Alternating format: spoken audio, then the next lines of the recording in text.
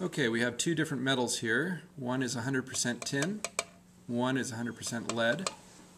The temperature of these right now are approximately 240 degrees Celsius. And you can see that they're still solid, but when we move them together, lead atoms will transfer into the tin, creating an alloy that will actually melt at a lower temperature.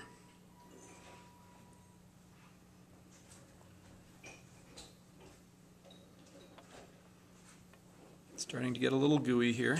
You can see. And the atoms of lead should be migrating through now.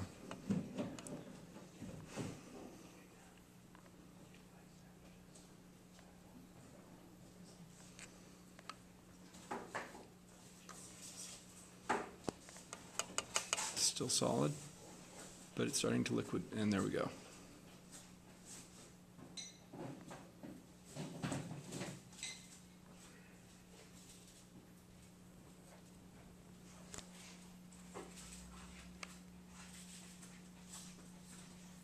You can see the temperature here is 230.